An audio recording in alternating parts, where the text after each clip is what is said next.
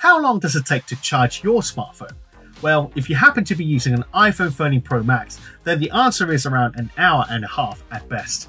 Or if you're already using a Samsung Galaxy S22 Plus or S22 Ultra, then you're still looking at around an hour, even with the optional 45-watt charger.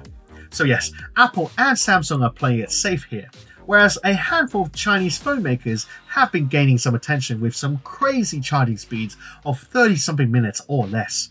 Now, someone's about to set a new record of just 15 minutes, but more interestingly, this company also claims it can double the battery lifespan at the same time.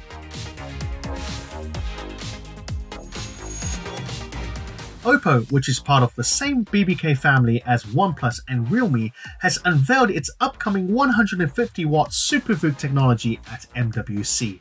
This is a leap from the 80-watt version found on the OPPO Find X5 Pro and the OnePlus 10 Pro, both of which were launched not too long ago. With this new breakthrough, a phone with a 4500 mAh battery can reach 50% charge in just 5 minutes. That's almost the same time it takes to boil a kettle.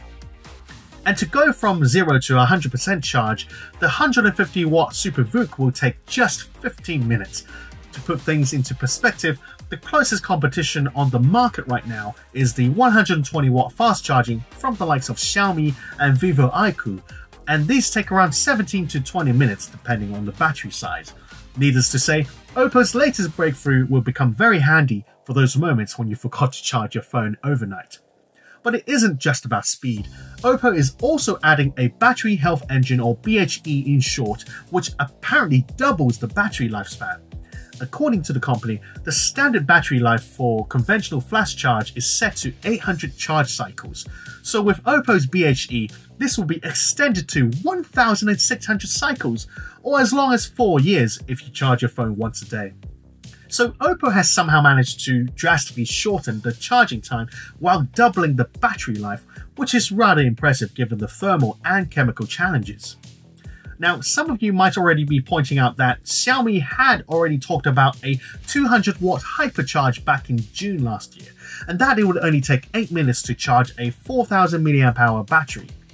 Well, actually, Xiaomi has yet to implement this technology on a product.